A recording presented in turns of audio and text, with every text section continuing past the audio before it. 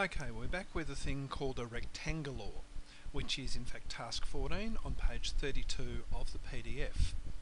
So, we're setting up a graphics window that is black, it is light blue, in the background, the pen colour is light blue, and it's 200 by 200, and this will look very familiar to people who watch the bonus episode.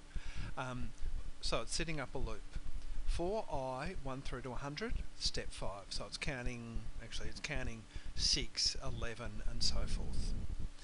It's going to draw a rectangle, which is 100 minus I, so it's going to be 100 minus 6, so 94, out to 94, and then it's I times 2 and I times 2.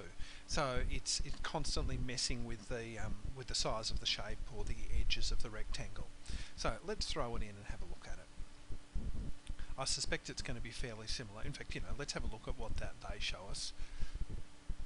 That's actually lots of lines going in, but just the way it's done is a bit of an optical illusion. That kind of does my head in. So let's have a look at it.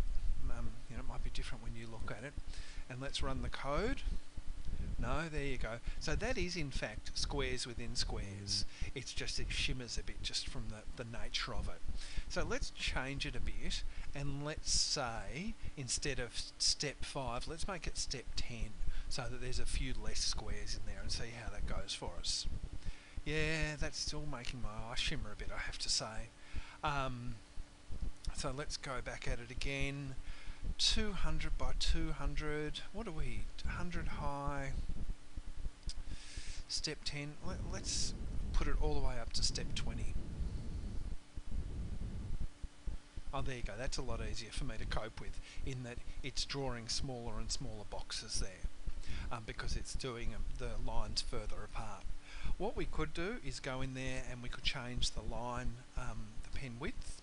So let's have a look at that. Let's see if we can do that without me completely destroying this.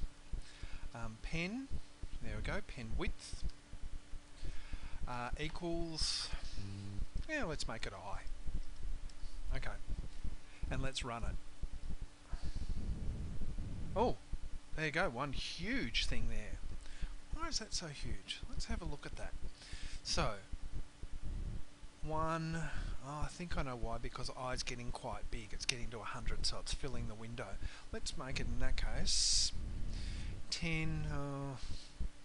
You know what, I actually think I've made it too complicated there. I think that number's not going to work. So anyhow, that's my slight variation on it. Have a look at it, perhaps change the colour, perhaps change the size of the window you're working in, and I look forward to seeing your result.